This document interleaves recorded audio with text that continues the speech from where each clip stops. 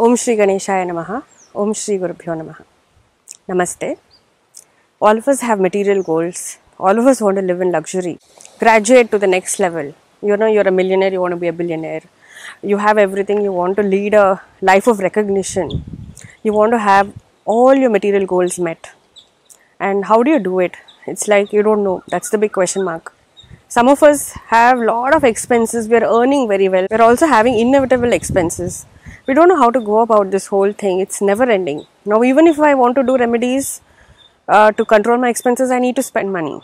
So you just don't know. I have had clients who have complained saying, I don't mind spending money on clothes, on going to good restaurants and buying things for myself or for home. But I really mind spending on poojas. I really mind spending on hospitals. I really mind spending on, having some preferences like that, on EMIs and things like that. But it's more like, ma'am, I want to have a car, but I don't want to go for it through a loan. So I don't want to spend on EMIs, but I want to have a car. So it's like this, I want all my needs to be met and I don't want it to be a burden. Now that is possible. How is that possible? It's possible. Very recently I came across a very short and sweet mantra of the Divine Mother, Bhuvaneshi, and I came across this particular mantra in the Devi Bhagvatam, where sage Veda Vyasa is actually initiating Janmejaya. So here he is telling him to chant Bhuvaneshi Mantra. It's a very simple mantra. I repeat it once again. Bhuvaneshi Mantra.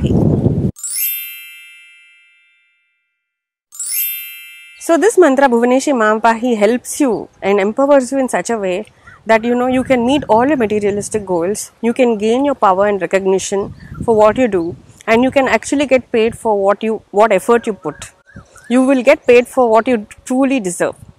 Many clients complain that they are so efficient, hardworking, well qualified, and they are actually putting in so much effort, but they are not getting paid adequately.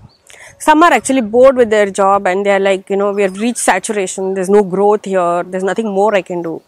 Now for all these things, the best solution, sitting at home or wherever you are, chanting this particular mantra and chanting it how many times? Bare minimum any mantra we say is 108. But according to your goals, depending on what your goals are, please increase the counts. If it's a huge goal, do more than 10 malas. If it's a simple goal, you do a smaller sankhya's, but the more you do, the better it is. So it's like just like right, when you're eating, when you're full, how many rotis you need, are you really hungry, are you still hungry, is there some place left in your stomach and things like that. Likewise, when you're doing the mantra, it will give you a feeling, it will give you an indication that yes, right now I need to do more for my goals to be met. You'll get indications from the surroundings, the environment, where people will respond in a certain way and you will say, oh, maybe this is connected to my goal.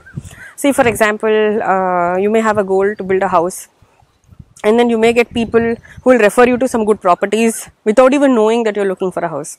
So those are all indications, or nimit we say. So it's like you should look at those lakshans and then accordingly increase your japa counts. So lakshan means what? Traits. Okay, so just look for those traits, how things are working out, how it's evolving, and then you increase the counts.